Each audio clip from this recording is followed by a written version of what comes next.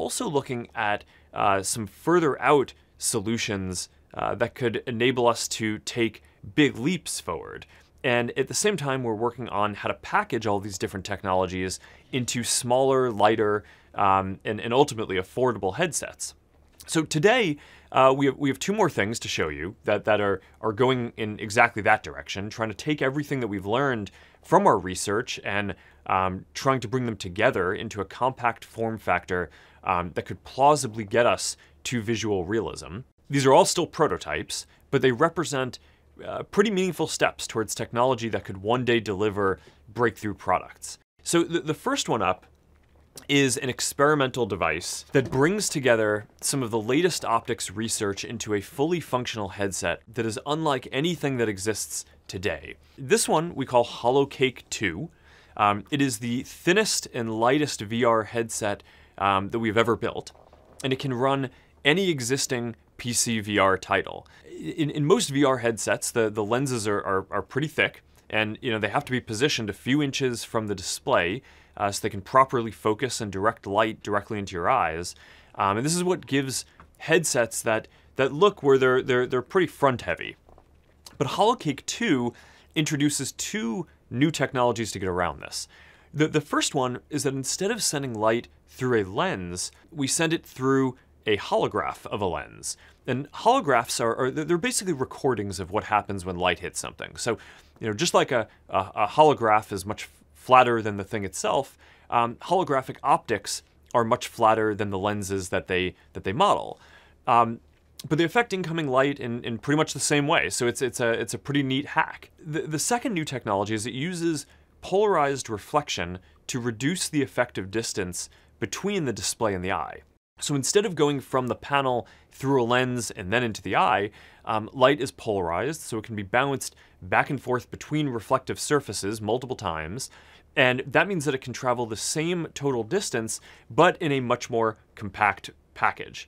So the result is this thinner and lighter prototype than any other configuration. But as with anything, when you're building these integrated systems, there are trade-offs and there's a catch.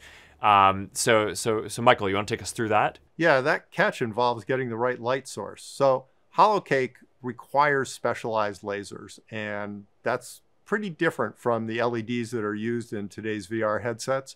And lasers aren't that exotic these days, but they're really not found in a lot of consumer products at the performance, size, and price that you need for consumer VR headsets. So we'll need to do a lot of engineering to achieve a consumer viable laser that meets our specs, that's safe, low cost, and efficient, and that can fit in a slim VR headset. As of today, the jury is still out on finding a suitable laser source, but if that proves tractable, there will be a clear path to sunglasses-like VR displays. I'm quite optimistic about the direction that all this is heading. A big part of your job, of course, is trying to imagine all the future technology that we're going to need to solve, and the state of what these technologies will need to be in 5 to 10 years from now for the multiple generations out of devices that we're building. And I think you have one other design that you wanted to show today. Is that right?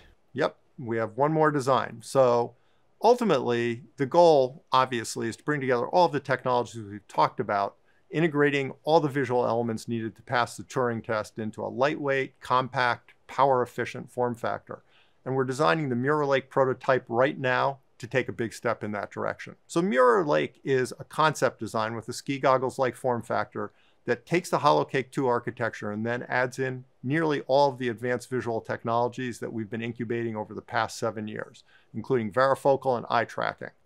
It shows what a complete next-gen display system could look like. So the key here is that thanks to holography, everything is thin and flat. The varifocal technology is flat, and so are all the holographic films used for Holocake, as well as prescription correction and eye tracking. And so it's easy to keep adding thin, flat technologies. This means that the end product can pack more functionality into a smaller package than anything that exists today. Now, the Mirror Lake concept is promising, but right now it's only a concept with no fully functional headset yet built to conclusively prove out the architecture.